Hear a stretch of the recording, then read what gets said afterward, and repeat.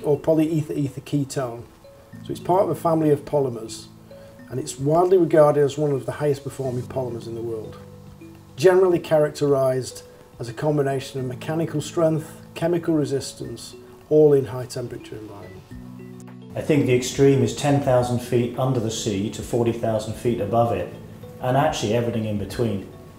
If I start with the first of those, the 10,000 feet under the sea, in the oil and gas industry, PEEK is used in electrical connectors to double their lifetime, increase uptime, and then reduce costs. Going to 40,000 feet above the sea, in the aero business with our PEEK-based thermoplastic composites, we're helping customers solve their efficiency and lightweight problems, as well as increasing their productivity to reduce the plane build lines. So the reason for moving from metal to polymers, and particularly PEEK, is there's two reasons. One, for the performance benefits that they get. So examples there is around lightweighting, also improvements in NVH or noise reduction.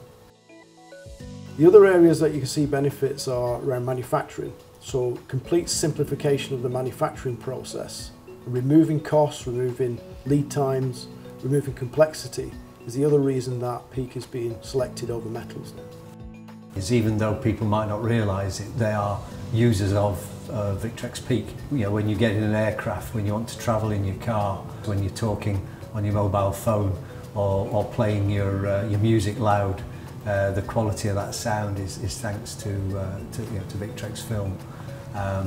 From a medical perspective, you know, we're improving patient outcomes with the implantable materials. So really it is a very important part of everybody's life.